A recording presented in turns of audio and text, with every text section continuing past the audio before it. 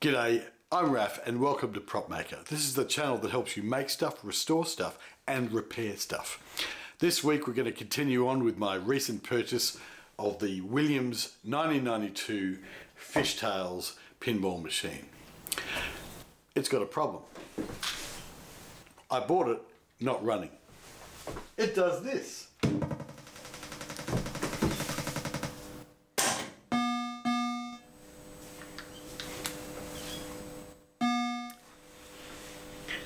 It gives me a couple of messages on there which actually look right. None of my switches are actually working on the console door and nothing seems to be working. I've got a couple of lights on the playfield. It's dead. It's not looking right. Anyway, we're going to try and get it at least going and then we'll give you a full update on what we're going to do with this machine. Roll the thing.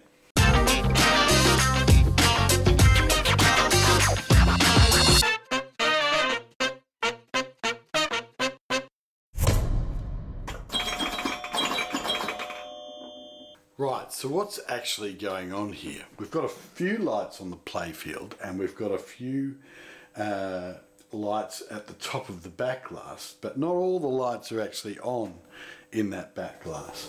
We've had a quick look through underneath the playfield. There's no burning marks or anything like that on any of the wires coming from the transformer, and so we're going to try and diagnose what might actually be happening.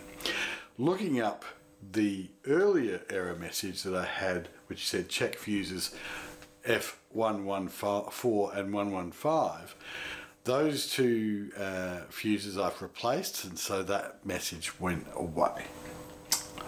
What we've got to do now is still try and figure out what's actually going on. So what we're going to do is we're going to open up the back glass. We're going to have a look at the boards and see whether we can spot anything untoward. And then we're going to start testing around with our multimeter. So let's get to it. Alright, so this is inside the Fishtails cabinet and we're going to go through exactly what all this stuff is and we're going to see if we can diagnose what problem is going on. So down here we have our LED screen, which is called a DMD in pinball terms. It's a dot matrix display. So if we have a look in here, we've got a little clue up here as to what things are. So this is our dot matrix display controller. Over here, underneath these two ribbon cables, we seem to have our audio driver, so that's like our sound card. Over on this corner, we have what's called our Fliptronic controller board. If I get any of this wrong, guys, it's because it's very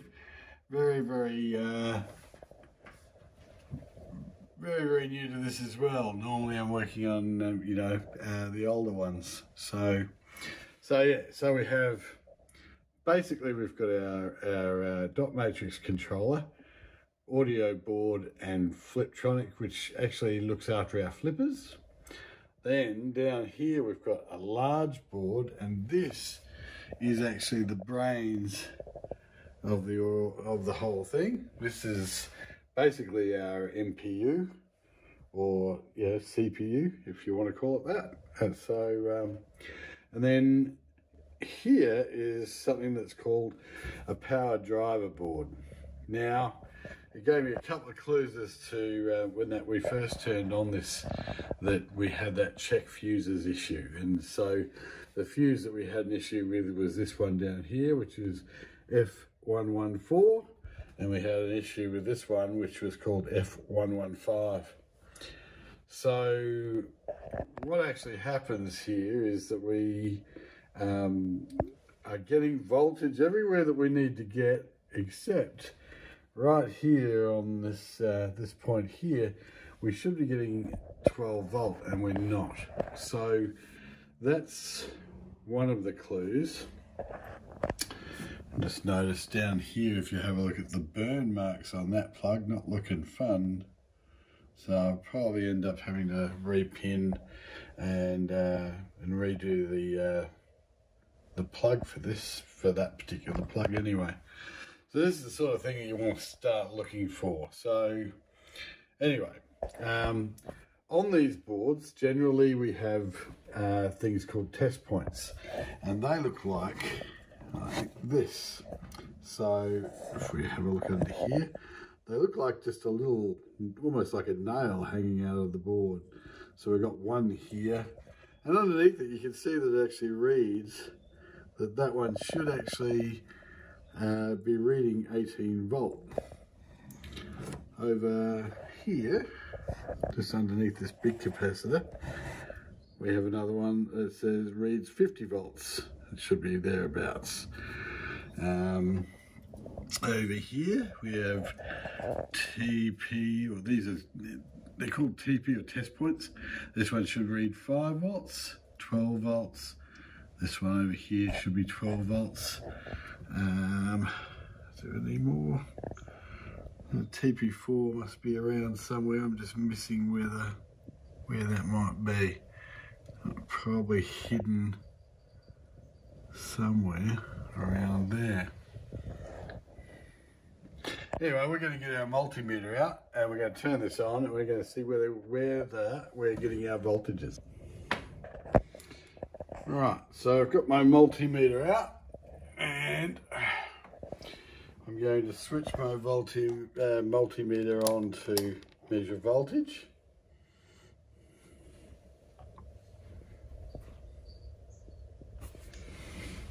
And what I'm going to do, zero it up a bit, so that should go back to 0. Right. So the first thing I'm going to do is I'm going to grab my ground and I'm going to find some ground braid here and shove that under. And this one is the probe that we're going to use to see if the voltages are coming through. So I'm going to switch the machine on. And what do we notice first? We've got some LEDs, 2 bongs, and then another one. Looking at our LEDs on this board though, we've got an 18 volt light there, we've got a 28 volt over in there, we have an LED 4 which is reading 5 volts there, and LED 7 is also reading, there's TP4 right underneath it. So that one's actually on, so that one's looking okay. But do we have any LEDs that are out? Yes, we've got these 2 LEDs out here. So LED 3 and LED 2. Yes. So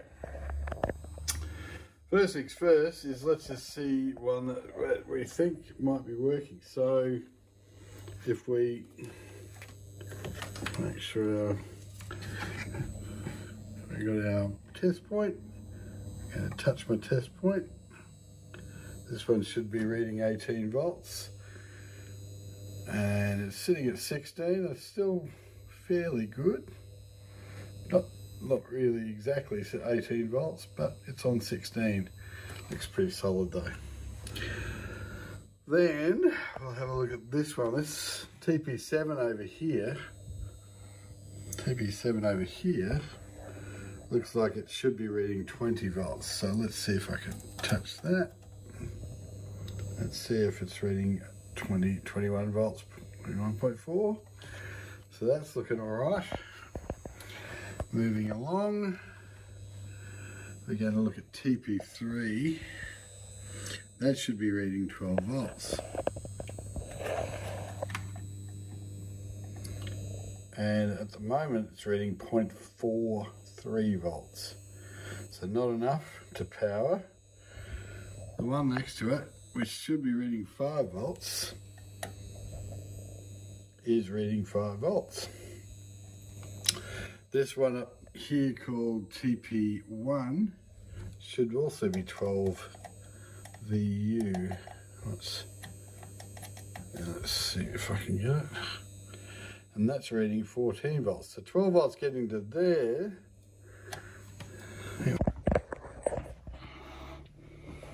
Alright, so we did all the test points and we weren't getting any power to TP3 here. So I did a bit of digging. We took the board out and I replaced this capacitor, and I've replaced this voltage regulator, and that particular capacitor had leaked behind the board, and I will cut to a shot now, hopefully, where I could show you how I'd actually bridge a trace just using some jumper wire. It was the quickest way to do it, and probably not the neatest way, but I got it going, so I was pretty happy with that.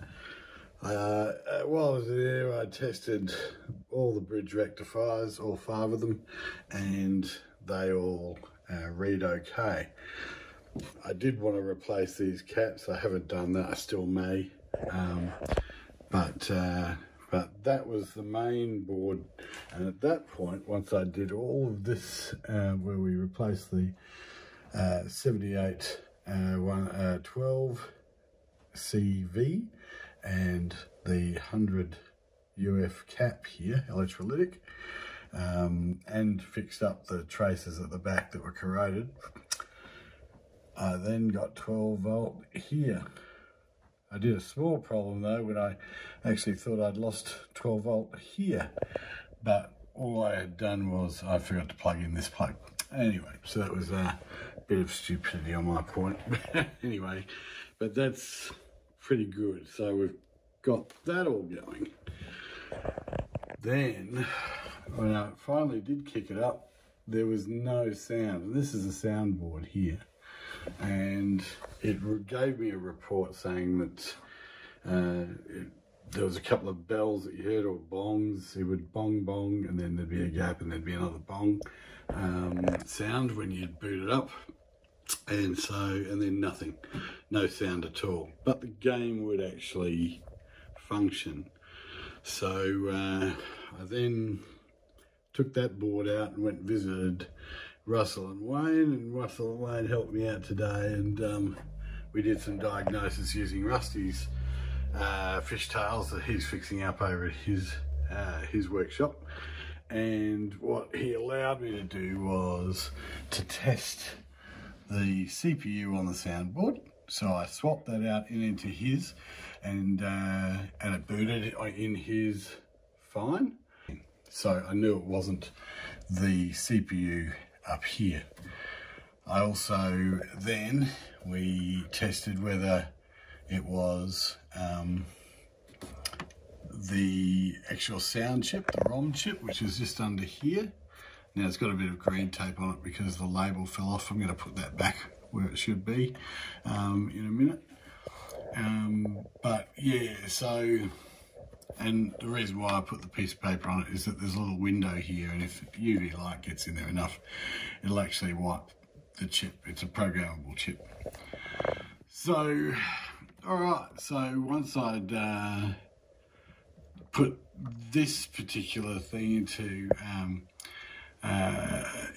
Rusty's fishtails board and put it into his system, it again still worked. So I knew it wasn't both those chips.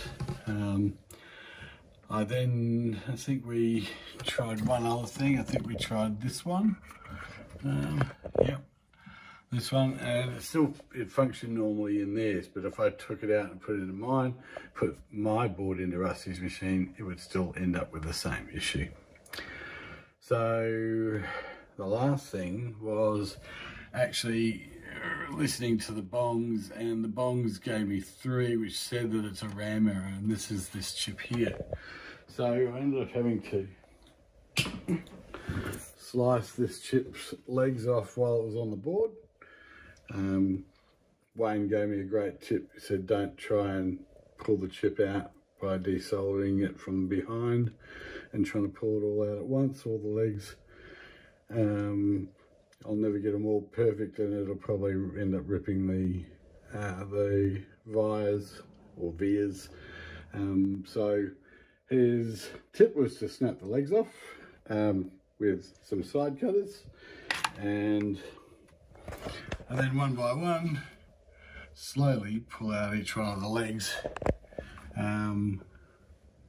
as you heat them up one at a time. And that gave me very clean vias, whatever you want to call them, the through holes. And I then put a socket in it and then put a new ram chip which Rusty had lying around, which I'll replace for him shortly.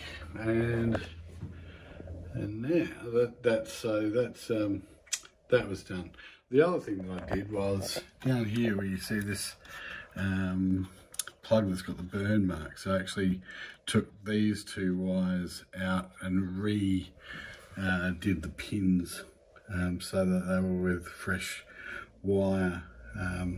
They control the GI, or the general illumination. So anyway, if I put this back in place,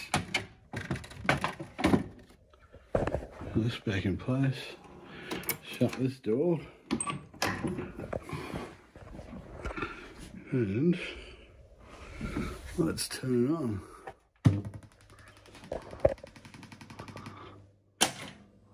We have lights, we have sound, we have one bong we just had.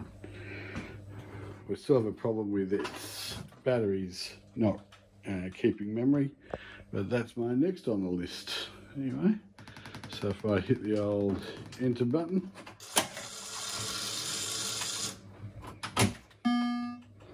and there we go, we have sound.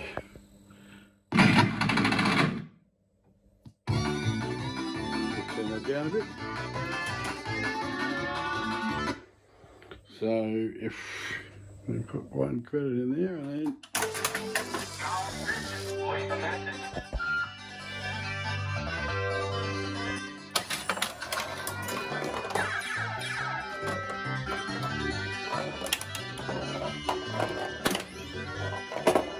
so we've got lots more to fix up.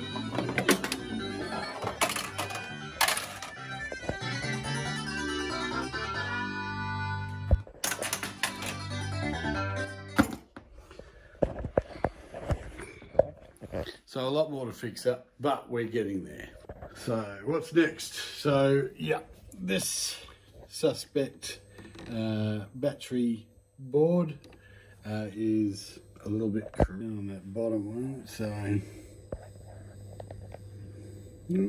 there.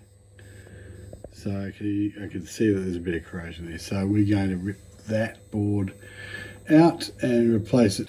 So this is the MPU of the board out of the machine. Having a look at it, actually looks pretty tidy. The only thing is right here is corrosion.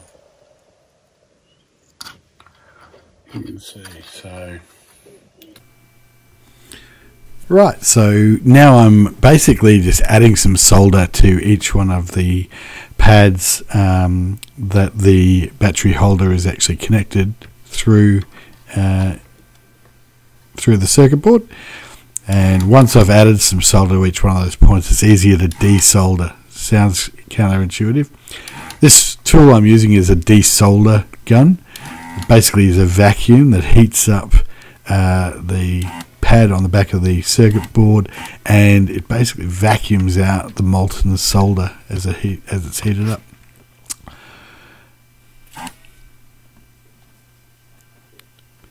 Once that's done, which I think one of these pads gives me a little bit of aggravation, but and holds on, but it should just drop straight out.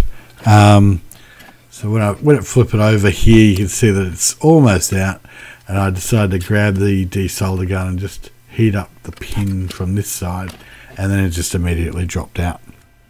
After that, I just soldered a red wire to the positive hole and a black wire to the negative hole, and hooked up my new battery holder, new plastic one. And now I'm just testing basically whether the voltage is actually making it through the circuit board, and it does.